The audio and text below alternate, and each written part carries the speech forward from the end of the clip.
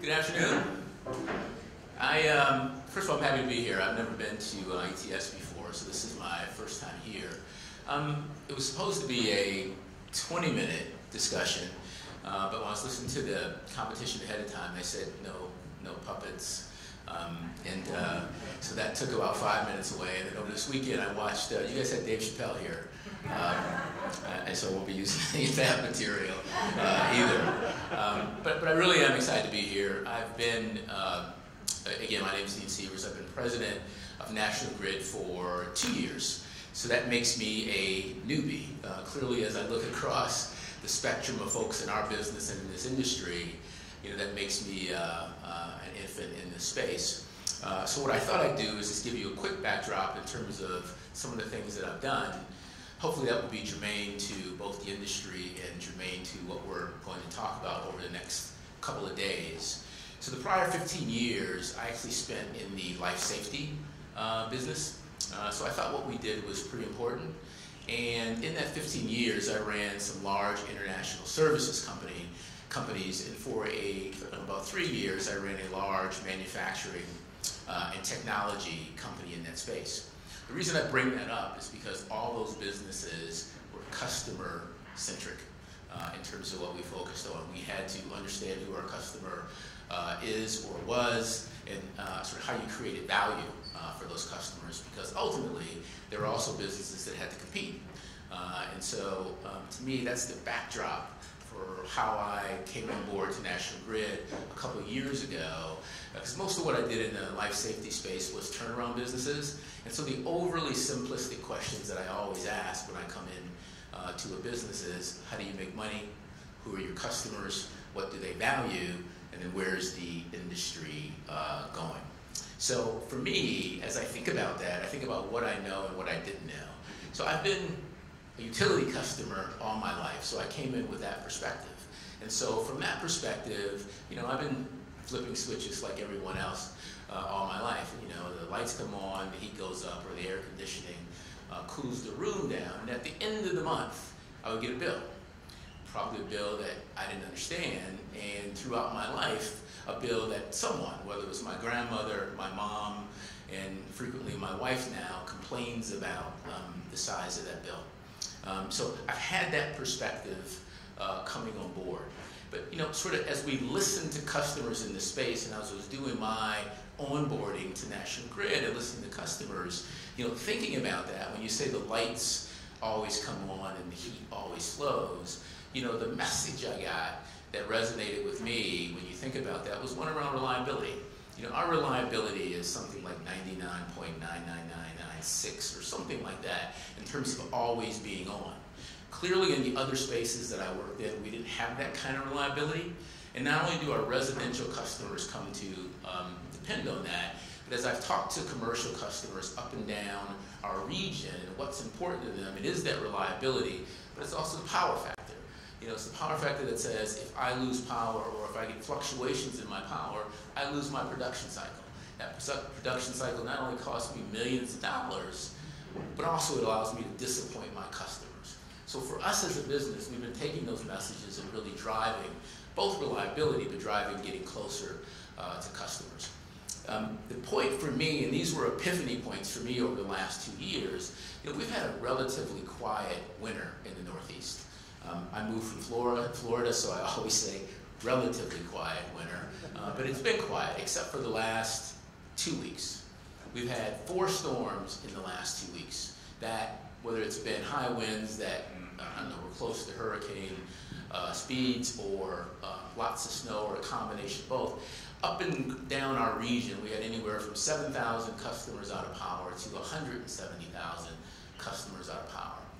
And what I saw is what I've been seeing over the last couple of years is the National Grid machine come together and people step outside their functions, and sort of the women and men of National Grid sort of, take the weather and shove it aside and really get out there and put our customers back in business and back in power, all within 24 hours, but in most cases within an hour or 2. And so while that may be, old news of you, someone coming into the space like me, it says a couple of things. first of all, that's in the DNA in terms of what people do in terms of customer and community service. It's in the DNA. But it also says that what we do is vital. So that's the first thing that we take. And so when I think about the proof points for that, sort of how we stand up in storms is a proof point. I think the second thing for me as I look across the business and think about who our customers are, it's we're in the Northeast. The states we do business in are Massachusetts, New York, and Rhode Island. So that's not new. But if you take a look at that, if you're like me, you think about New York, you think about Manhattan, you think about Brooklyn, but I also think about Syracuse and Albany and Rochester and Buffalo and those type of cities. And same thing in Boston. While in Massachusetts, we think about Boston and we think about Cambridge, we also have to think about places like Fitchburg and Leominster and those type of things. So what that says to me is our customer base is hugely diverse.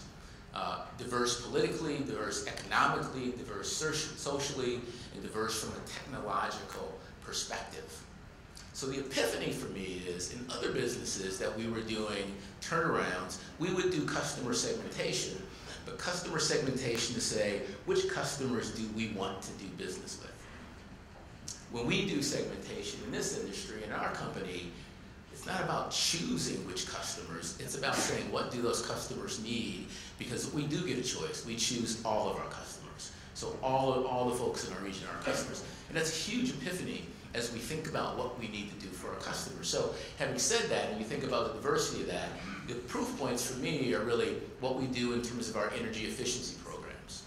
So in our energy efficiency programs, all 3 of our states are in the top 7 of states in terms of the energy efficiency productivity that we deliver for our customers. And we're incredibly proud of that. One of the journeys we've been on, and we just had our leadership kickoff meeting a couple weeks ago, is really about just the day-to-day process and making sure, one, that all of our processes line up to drive customer satisfaction, but we're also driving efficiencies for the benefit of customers. I'm someone where I grew up in a household that had 13 people in it. And when I think about that, sort of energy bills were important. So when I think about that, I say, I know that it can't be free, but we tell our team that our customers also shouldn't have to pay for waste. So that's another big thing that we drive. And then someone was up here earlier and they were talking about private and public partnerships when they were talking about this building. And the reality is what we do from an economic and community development standpoint is huge. As we talk to customers and we talk about how we help revitalize communities, particularly in upstate New York and other parts of Rhode Island, what we do from those programs is not only important, but it's vital in terms of getting businesses started, in terms of sustainability, and in terms of turning around those economies. So those are huge things that we do. So as we flex forward and think about what we do, which is deliver energy, by listening to customers, we believe we bring energy to life. Now that delivery of energy to customers, it's an uncertain future. There's lots of decisions to be made in terms of what that's going to look like going forward. 5 minutes? Is that what that means?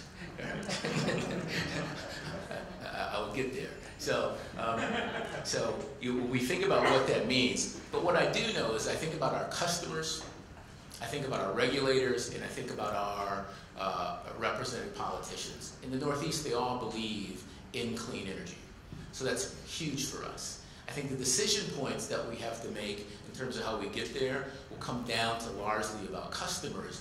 But again, as I think about epiphanies for me, it's about the huge role that we have to play in that future as National Grid. First of all, the first thing we have to do is live up to our remit in terms of reliable, safe, and efficient energy. But then that gets us a position at the table so we can be part of that debate in terms of what we deliver for our customers. And just real quickly, in the interest of time, the things that are proof points for us, some of our regulators, actually all of our regulators are fairly progressive. In New York, it's probably the most progressive one. So if you've not heard, Reforming the Energy Vision, or REV as we call it, is one of the more progressive programs in the country.